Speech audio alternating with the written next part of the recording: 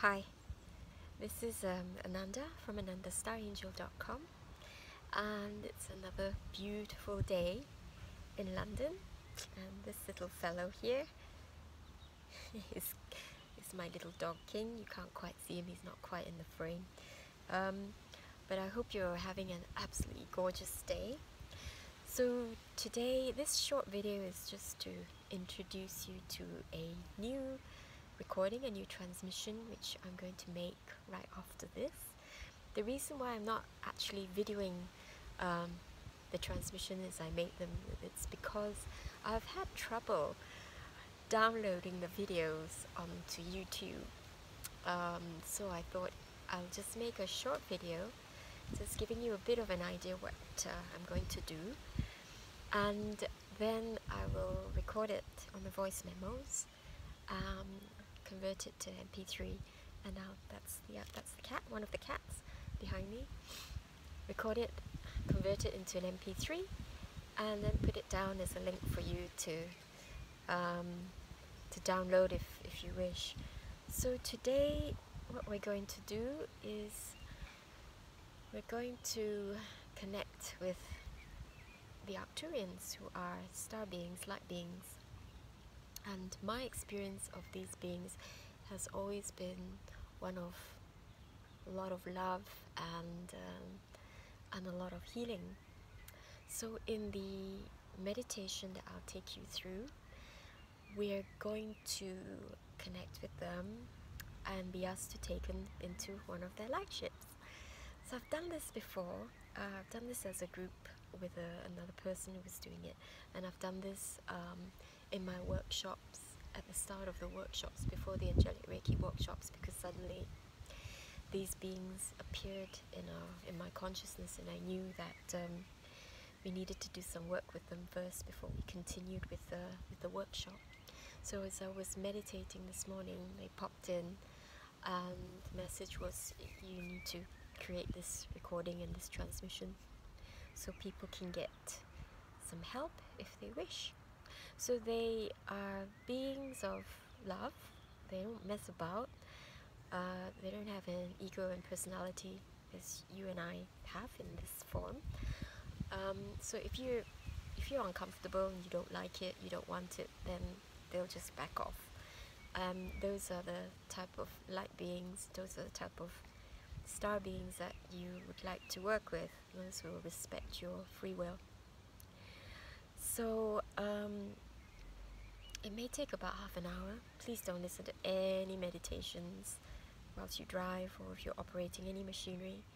You need to prepare yourself, turn off the phones, make sure you have about half an hour to 45 minutes to an hour on your own. So really this is time that you can use to take care of yourself, nurture yourself, and just be very, very quiet for a little while. I like to think of these as journeys, as a way of moving, but whilst your body is mainly stationary, which doesn't mean that you can't journey or imagine when you're dancing or you're chanting. But with this particular one, when I'm doing this guided meditation, I suppose my assumption would be that you might be sitting upright in your chair with your back supported, or you'd be lying on your sofa, or you're lying on your bed, and hopefully you don't fall asleep. But you know, if you do, then you do. So with these meditations, especially the guided ones, just listen to my voice and let it take you and take us to where you need to go.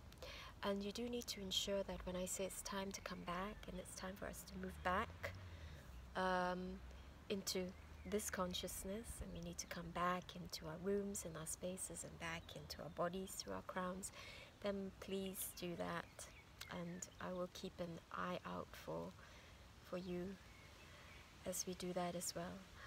But all this will be in the guided meditation. If at the end of the meditation you feel a little bit spacey, you do need to have enough water, and perhaps you can take a bit of food, have some protein that will help you to ground. You can do some cross crawl, but just make sure that before you rush off and drive a car, do anything which needs your full concentration, that you feel like you're completely here. Okay, the meditations will take us to where we need to go, and it will bring us back. And so it's your responsibility when you're back to ensure that you're really, really grounded. Okay? So a bit of water, take some water, take some rest if you need to. Have some protein, eat some good food.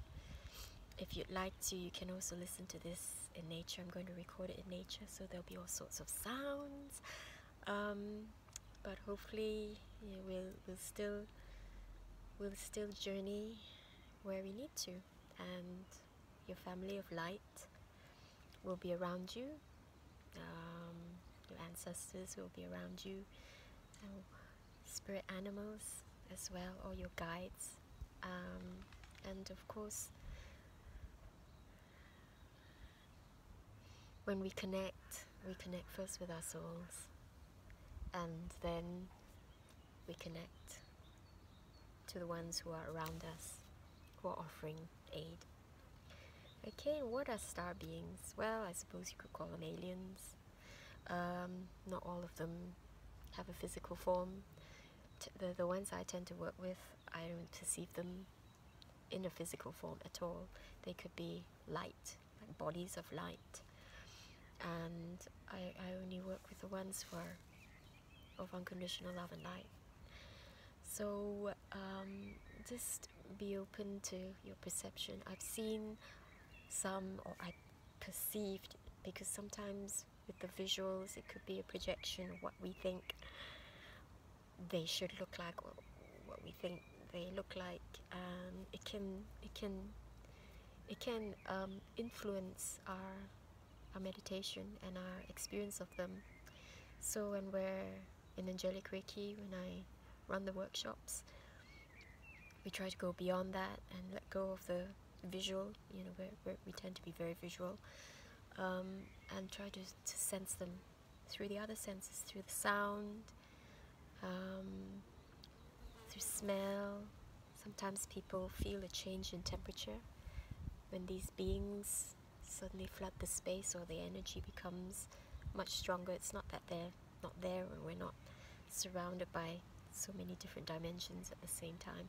It's always here. It's just that we're closed to that. So when we begin to open, it feels like they're flooding the space, but actually, everything is here.